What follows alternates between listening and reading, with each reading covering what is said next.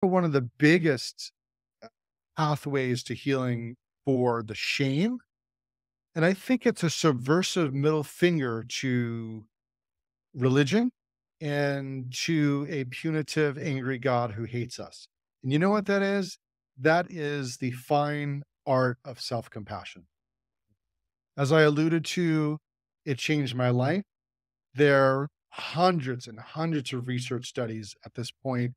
Every positive experience that a human can have is correlated with self-compassion at this point. So it's like pointless to do self-compassion studies because it's only a good thing. So what does that mean? That means, in a simple form, treating yourself as you would a dear friend who is suffering, right?